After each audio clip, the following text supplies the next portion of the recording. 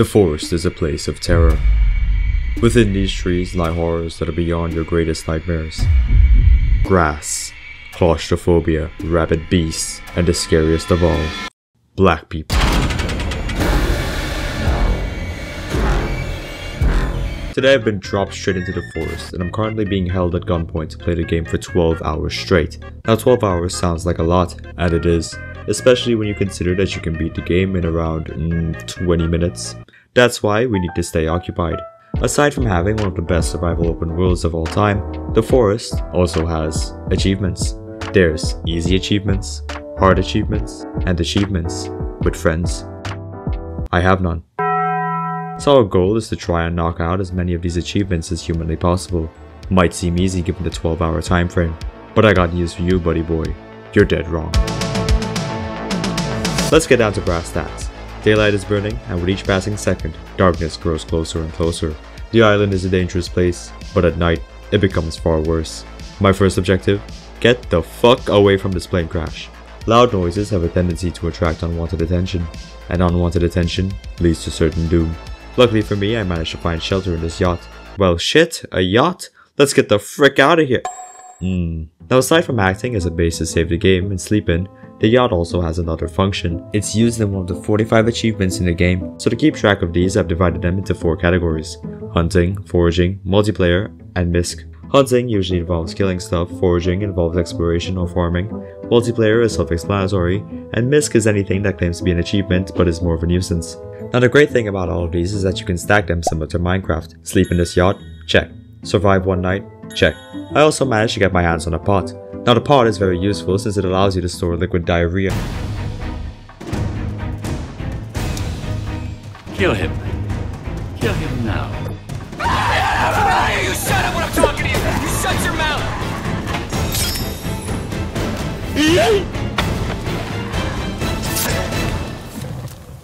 Now unfortunately, this game doesn't have a permadeath mode. Oh, really? But it does have a hard difficulty, and as you've seen, these bitches do a lot of damage on hard difficulty. For that reason, it's important to gather an arsenal of weapons if you wish to live for more than 5 minutes. And the majority of weapons in the game can be found in caves. However, I wasn't too keen on visiting any caves just yet. So for now, I set up a base on this ridge and started construction on a gazebo.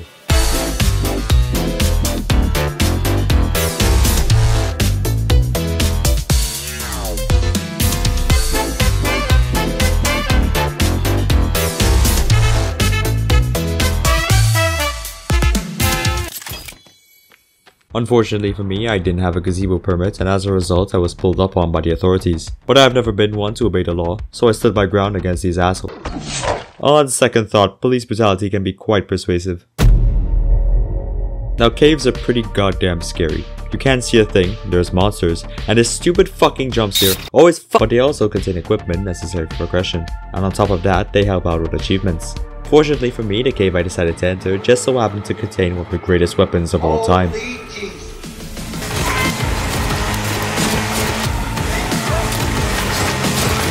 Aside from that, it also has a climbing axe used in Modern Warfare 2. Now there's 3 items you need if you want to beat the game. Each of these items are found in various caves on the island, but it doesn't matter because one of our achievements requires us to explore every cave in the game. Now this is a pretty monumental task, so I think we should hold off on it for now. On second thought, those caves don't look so bad. The thing about most of the achievements in this game is that they're pretty dumb, so we're just gonna focus on the more difficult ones rather than the inconvenient ones.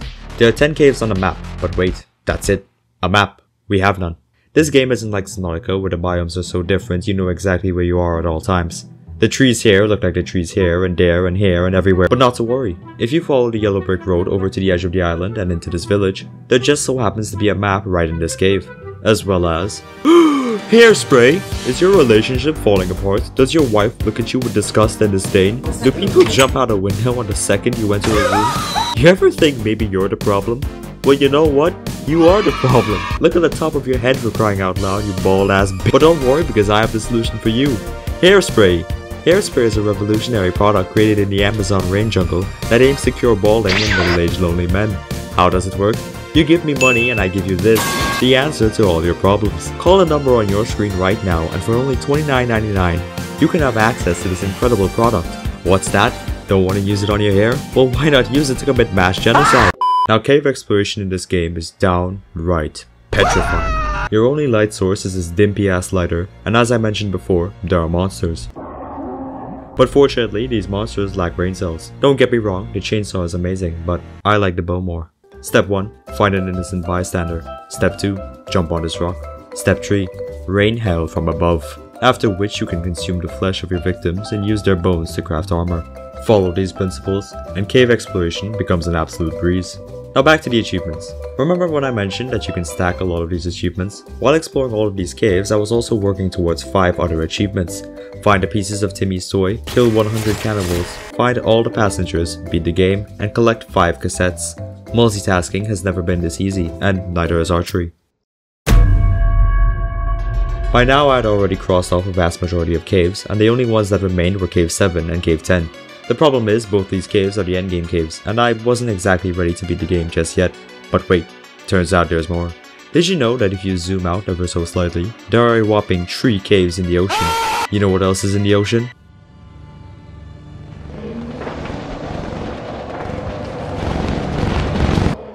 Sharks. Just sharks. Now these caves contain jack shit, but we still have 8 hours to go, so I kinda don't have a choice. I went ahead and built a raft and set sail out into the deep Black Sea. Luckily for me, there's these pretty convenient landmarks that tell you exactly where the entrance to the cave is, so thank God.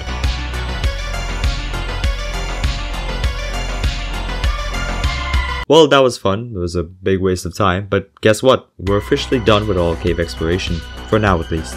And now that we're armed to the teeth with some of the best equipment in the game, it's time to take back the surface. The next achievement? Trophy Hunter. Trophy Hunter involves hunting each species of wildlife on the island and then mounting their head on a wooden spike. There's 11 different heads in the game, and each one requires precision and experience that only a skilled hunter, like myself, possesses. The first animal? The elusive tortoise. Don't let its slow demeanor fool you. These bastards are cunning and slyer than a fox. Hit them once, and they close up like Fort Knox.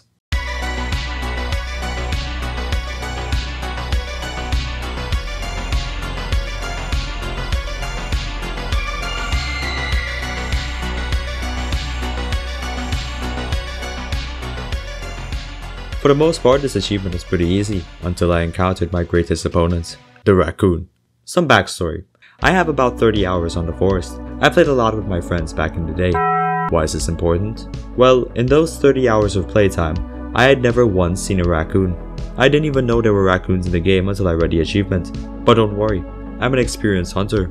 That ain't a fucking raccoon. Oh my bad, raccoons are nocturnal. Well, you know what else is nocturnal? This piece of shit. I kid you not, I spent 2 hours searching for one goddamn raccoon. And guess what? I didn't find it. The most frustrating part was walking to each quote-unquote spawn just for a rabbit to spawn instead. Now the wiki claims that the hardest head to acquire is the goose head. Well, guess what, game? At least I know geese exist. The issue with geese is that they have a habit of swimming around on the surface of the water and then flying away. Now I know what you're thinking. Well, just kill them from afar. Too bad. If you shoot a goose in the water, he sinks to the bottom of the pond, and thanks to the amazing game mechanics, you can't actually get the goose when he's underwater. Alright, no big deal. Let's just scare him onto land. Oh my god. That means we're left with one solution. Shoot the bastards out of the sky. Now the issue with this is that I suck. So instead we're gonna take the wiki's advice and make a pretty dank looking platform over the water. I think I'm starting to get a headache.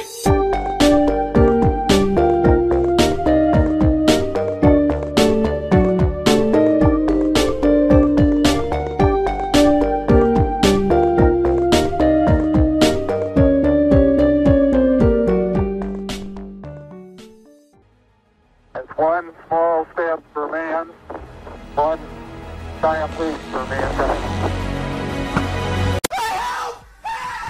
By now the trees were starting to get to me. I was on the brink of collapse, and I feared I was about to become just as insane as the cannibals around me.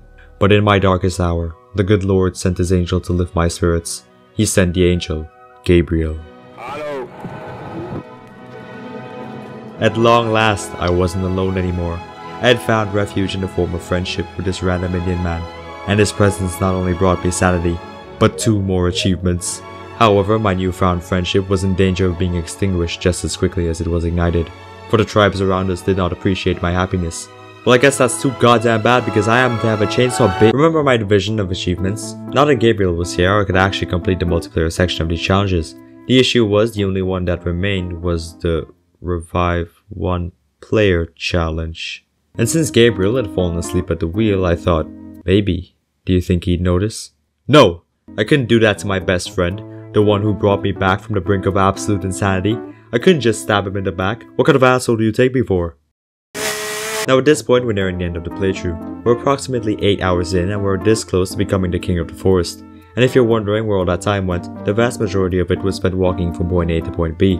Unfortunately, this game has no methods of transportation, which got me thinking, I should have played Sons of the Forest instead. Now for those of you who do want me to play Sons of the Forest, I will not be doing so. Not yet, at least. They literally changed the ending a few months ago. The game isn't fully released yet. Anyways, it's time to go shark hunting. Interestingly enough, you can't find sharks anywhere in the ocean. They only spawn in a few locations. The location I chose was the yacht because there's actually 2 sharks here. And guess what? As luck would have it, I didn't find shit. Holy fuck! That is indeed a shark. That was easy enough. Eat mushrooms? Check. Blow up 6 trees? Check. Blow up 6 fish? Well, that doesn't sound so bad. All we have to do is get the dynamite from here and throw it in this pond. Let's see, there's 1, 2... Oh, no. The next bane of my existence. Commercial fishing. On paper, blowing up 6 fish with 1 stick of dynamite sounds pretty easy. But guess what? It's not. Surprise, surprise. Let me explain fish.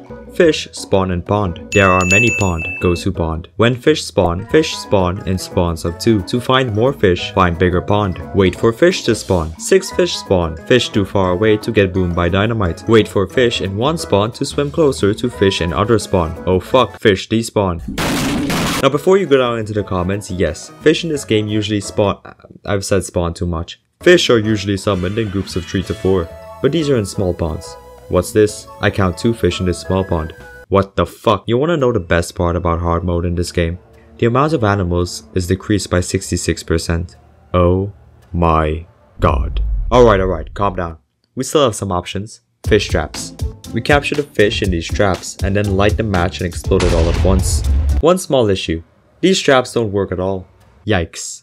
Okay, the wiki advises us to go to Goose Lake. Apparently there's a ton of fish over there. Where? Oh god. We need to take stronger measures. Let's go to Reddit. Aha! Caves. Why didn't I think of that before?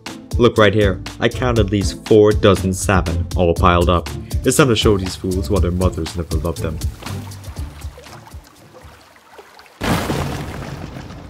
Huh? Wait. No. Maybe it was a bad throw. 2 challenges. I was beaten by 2 challenges. That bitch ass raccoon and a couple of fish. Goddamn. Maybe I wasn't the greatest survivalist of all time. What was I thinking? I wasn't cut out for this shit. I'm supposed to be rescuing my son and instead I was building a gazebo. I mean, it's not like I can just change the game mode back to... Oh.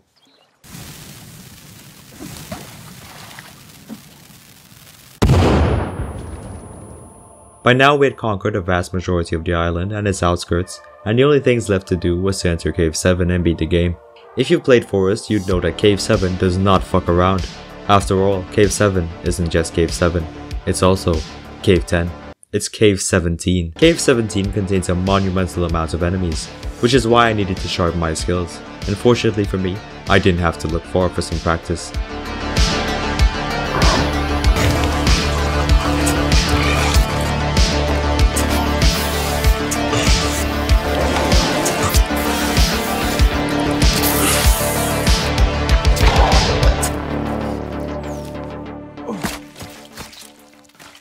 With those 3 mutants vanquished, I knew I was ready to take on the endgame. Ah! I made my way over to Cave 7 and began clearing it out. This time I had to utilize all my previously acquired knowledge to clear the way.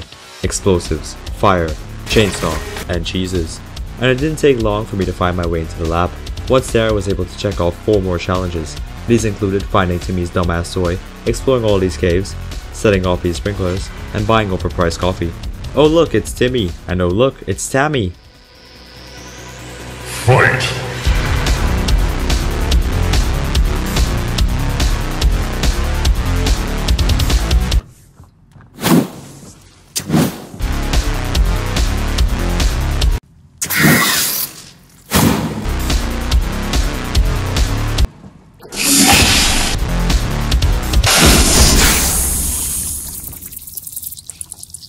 That's what happens when you can't draw for shit. Even the machine doesn't like it. Now the canon ending of the forest involves taking down a plane and stealing another child to save Timmy. There's only one minor hiccup with that plan. Me personally, when I wake up in the morning, I see a brown man staring right back at me. Why is this important? Well, Timmy here looks like Vin Diesel. You get what I'm saying? This ain't my fucking kid.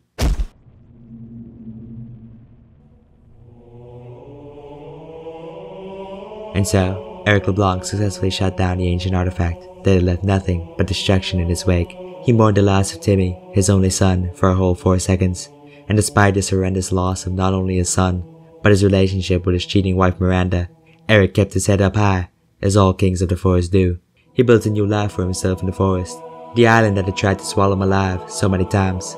He'd finally calmed the heart of this wild beast, and had turned it into his sanctuary, for all cannibals and wildlife alike. But every night, when Eric went to sleep, there was still one feeling he couldn't escape. A feeling that gnawed on the back of his cerebral cortex, keeping him up and waking him in a pool of sweat. He might have killed a random 12-year-old girl, but he knew deep down, there was something worse. Something that stalked the night. Waiting, watching, and scheming.